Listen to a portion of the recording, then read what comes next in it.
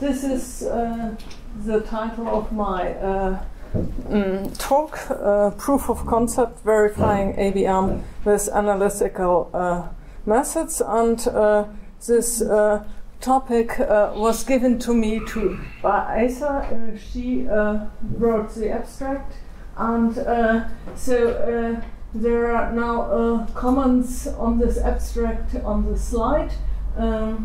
What I would make a question mark behind is in red, and my own comments are in blue.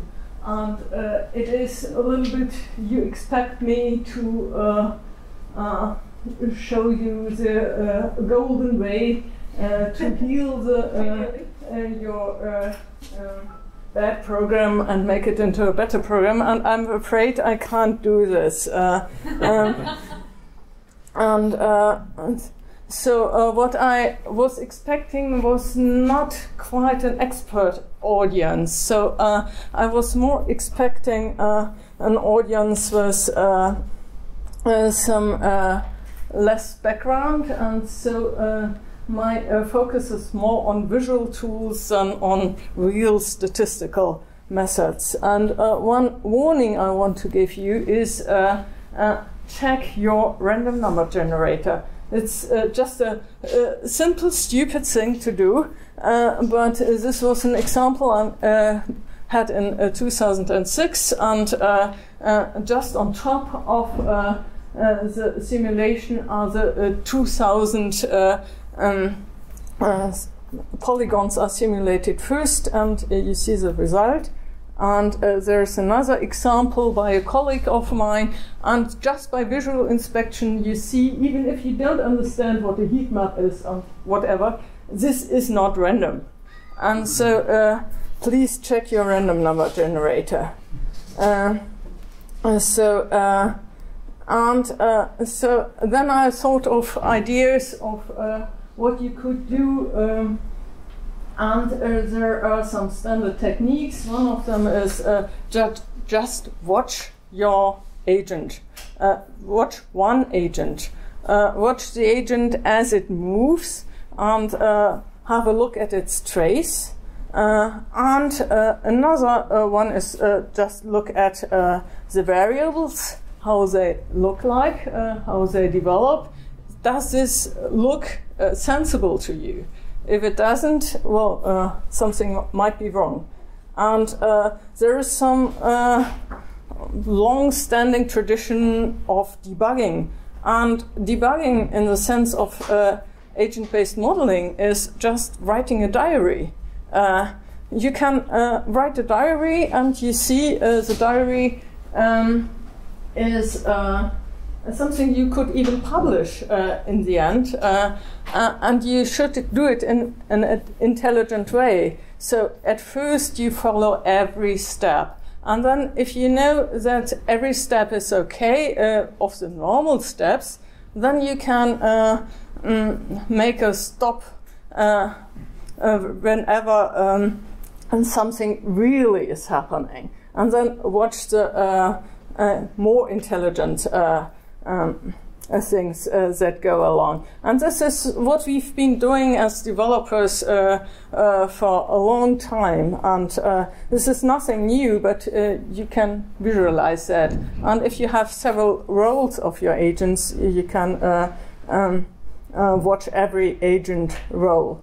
And a similar thing can be done for each cell. So you can write visual make graphs, what happens in the cell, and have a look if this looks sensible to you.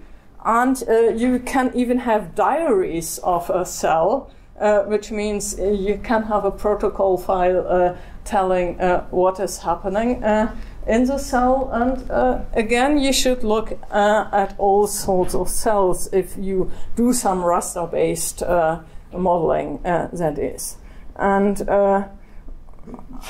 what Isa maybe expected me to say is try to construct artificial simple scenarios So if you separate your data from your modeling, you can put in a very simple landscape and play around with this very simple landscape and have a look at what happens there.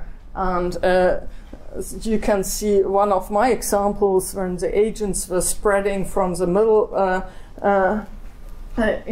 on a circle, on a uniform terrain. They didn't spread uniformly, but they chose certain directions, preferred them. So I'm running out of time, so this is the summary and the provocative. I can't find all your faults, I'm sorry, but and there are some methods which help you to find the errors in your program. Thank you.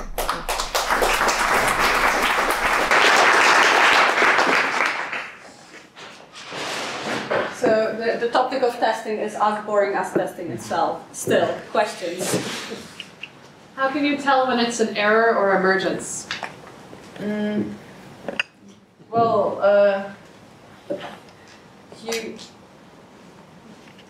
if it's an error or emergence, something is emerging, some structure or some. What is emerging?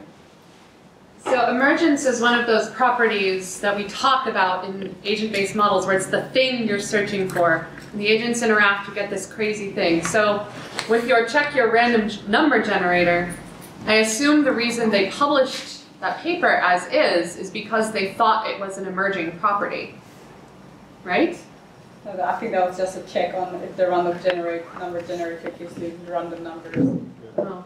Just a test on it. That is actually an issue. This is you basically hit the nail on the head. You can report results that you think are just showing us something unbelievably new, an emergent property of the system, and then it turns out that it's just an emergent property of your random number generator. Hooray! And that is an issue, and that's why using those methods, using the testing methods is so key, because the more time we check on something, the more confidence we have. We'll never have 100% confidence. And there is one method that gives you 99% confidence. And that's if somebody replicates your model, preferably in another language and preferably using another method. Well, what I was trying to say is try to model first things where you know the result.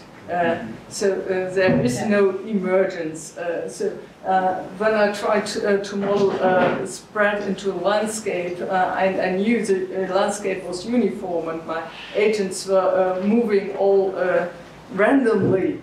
They should cover each raster cell at an equal rate. So if they don't, something is wrong with the model.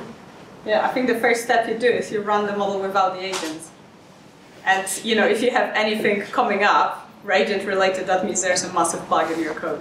And then sometimes you run your model with one agent and see what happens. And and if that agent has babies, then there is definitely something wrong with your model. So yeah, I think it's all coming up back to the discussion we had about the more parameters, the more difficult to find what's going on in the model, but that also means it's more difficult to find the errors. Yeah, and that's what I was getting at in my talk earlier, is that if you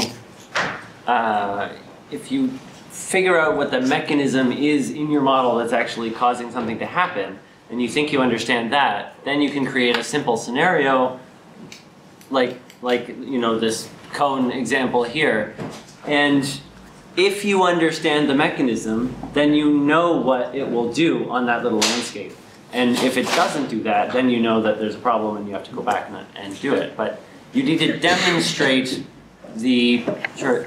by focusing on that mechanism, you can sort of prove that it is doing what you think it's doing, rather than just something weird and I think it's really worth distinguishing that knowing what the mechanism in the model is doing does not equate to knowing what the system was doing in the past, knowing what things were in the past. It's you understand what the model is doing.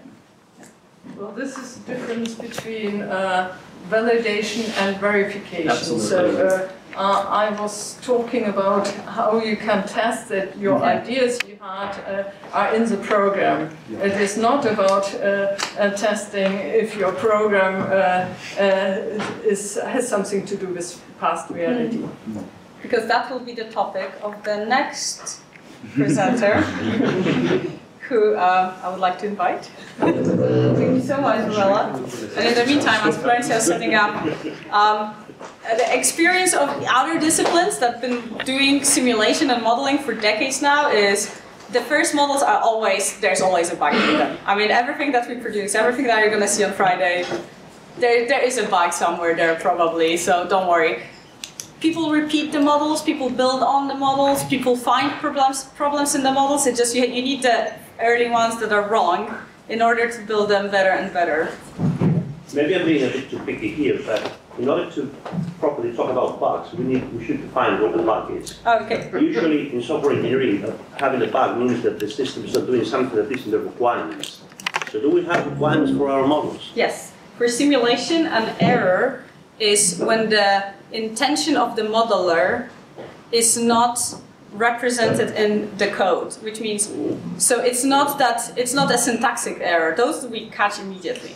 What it means is, I think the model does X, but actually it doesn't. So the code does something different than I think it's doing. So I then represent the results saying, oh, so this simulation does X, but actually it's not doing it. So I'm showing a result of another process, which I didn't know about. That's which is why we publish our code. Because then other people can look at it. And it's mortifying if you publish something and someone writes you and says, actually. But it's why we do it, because it's for science, not for our egos. Yeah, it kills the egos very quickly. Yeah. Have we plugged OpenABM yet? I think I just said the open access, that's not even an option. Everything that is coded, the code should go online. There's no discussion whatsoever about it.